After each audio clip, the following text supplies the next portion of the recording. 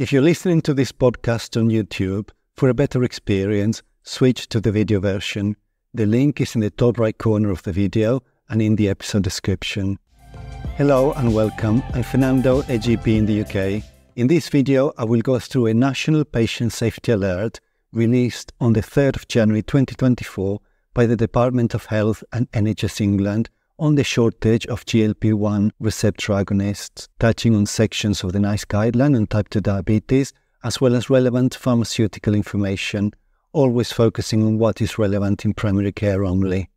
If you want to access the Safety Alert website or the associated PDF document, the link is in the episode description. Right, let's jump into it.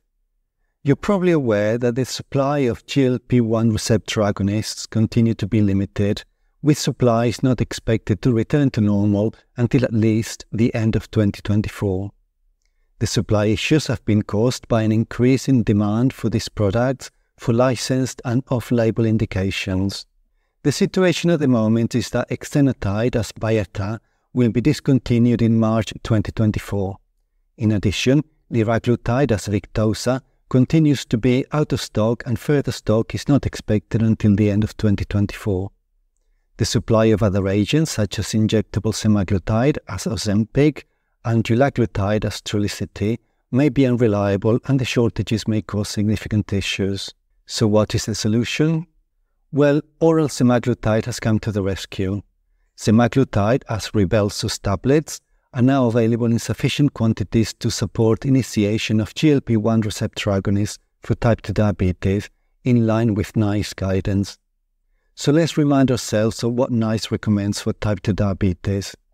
NICE says that if triple therapy with metformin and 2 other oral drugs is not effective, not tolerated or contraindicated, we can consider triple therapy by switching one drug for a GLP-1 receptor agonist if the BMI is 35 or higher and there are psychological or medical problems associated with obesity. We will adjust the BMI to 32.5 for people from Black, Asian and other minority ethnic groups. Or, for lower BMIs, if insulin would have occupational implications or weight loss would benefit other significant comorbidities. NICE also says that we should only continue GLP-1 receptor agonists if there is a reduction in HbA1c of at least 1% or 11 millimole per mole, and a weight loss of at least 3% of the initial body weight in 6 months. And NICE also states that starting GLP-1 receptor agonists in combination with insulin should only happen following specialist advice and with ongoing support from a consultant-led service. So what do we need to do until supply issues have resolved? First, we must only prescribe GLP-1 receptor agonists for licensed indications. Second, we will prescribe Rybelsus tablets for new initiations. Third, we should identify patients prescribed Byetta and Victoza and switch to Rybelsus tablets, counseling patients accordingly and referring to structured education and weight management programs where available. Fourth, we will discuss stopping GLP-1 receptor agonists if patients have not achieved a beneficial metabolic response as per the NICE guideline. That is, again, a reduction in HbA1c of at least 1% or 11 millimole per mole and a weight loss of at least 3% of initial body weight in 6 months. And finally, we should not double up a lower dose preparation or switch between strengths solely based on availability. So, if oral semaglutide is going to be prescribed a lot more, let's familiarize ourselves with it and let's have a look at the summary of product characteristics. How do we initiate oral semaglutide or Rybelsus tablets? The starting dose of oral semaglutide is 3 mg once daily for 1 month. After 1 month, the dose should be increased to a maintenance dose of 7 mg once daily. After at least 1 month on 7 mg, if necessary, the dose can be increased to a maintenance dose of 14 mg once daily to further improve glycemic control. The maximum recommended dose of oral semaglutide is 14 mg once daily, but this should be achieved by prescribing 1 14 mg tablet, not 2 7 mg tablets. What about if the patient is already on subcutaneous semaglutide? Well, switching between oral and subcutaneous semaglutide cannot be easily predicted because of the high pharmacokinetic variability of oral semaglutide. However, we can say that oral semaglutide 14 mg once daily is comparable to subcutaneous semaglutide 0.5 mg once weekly. An oral dose equivalent to 1 mg of subcutaneous semaglutide has not been established. How should it be taken? It should be taken on an empty stomach, swallowed whole, with a sip of water up to a maximum of half a glass of water, equivalent to 120 ml. Splitting, crushing or chewing the tablets may decrease the absorption. Patients should wait at least 30 minutes before eating, drinking or taking other drugs. Waiting less than 30 minutes also decreases the absorption. When oral semaglutide is used in combination with metformin, an SGLT2 inhibitor or pioglitazone, the current dose of those drugs can be continued.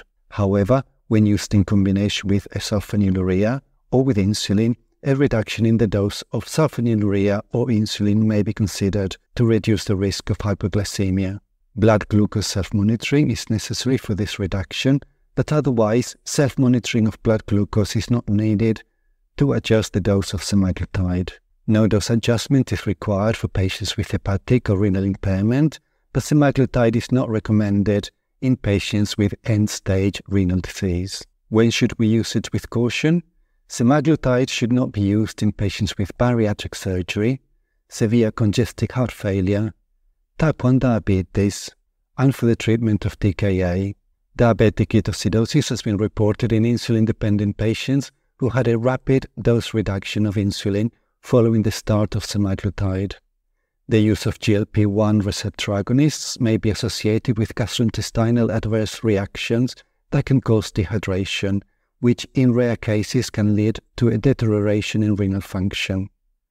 Nausea, diarrhea and vomiting tend to be mild to moderate in severity and of short duration, normally during the first months of treatment. Patients should be informed of the risk of acute pancreatitis, and if it is suspected, semaglutide should be discontinued, and if confirmed, it should not be restarted. Caution should be exercised in patients with a history of pancreatitis. In patients with diabetic retinopathy treated with insulin and subcutaneous semaglutide, an increased risk of developing diabetic retinopathy complications has been observed, and this risk cannot be excluded for oral semaglutide. Because of a drug interaction, patients on levothyroxine should have their thyroid function tests monitored closely. So we have an oral medication that is simple to take and has few interactions. Why has it not been more widely recommended instead of the seemingly more problematic injections? And the answer is because of its pharmacokinetic properties.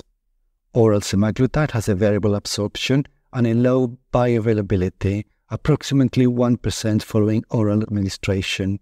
As we have mentioned, the absorption of semaglutide is decreased if taken with food or large volumes of water, and a longer post-dose fasting period results in higher absorption. The variability in absorption between patients is also high, and if the treatment response is lower than expected, we need to be aware that it may be due to a low absorption, and that 2 to 4% of patients will not have any exposure to it after oral administration. On the other hand, with an elimination half-life of approximately 1 week, semaglutide will be present in the circulation for about 5 weeks after the last dose. The primary excretion routes are via the urine and feces. We have come to the end of this episode. Remember that this is not medical advice and it is only my summary and my interpretation of the guidelines. You must always use your clinical judgment. Thank you for listening and goodbye.